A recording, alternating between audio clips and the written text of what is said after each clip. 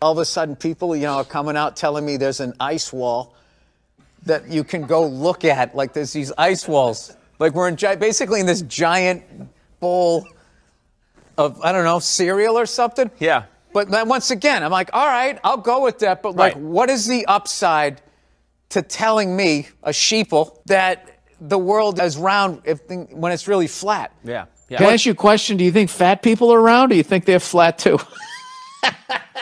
What you need to do is get a pilot's license and go for your instrument rating. And then when you see VOR signals and realize one of the things that blocks it is the curvature of the Earth, you'll stop trying to rent a boat to go look at the ice wall. Dude, get on that boat. Get on that fucking boat. Go to Antarctica. Go find the fucking ice wall. Take some fucking pictures, and then I'll believe you.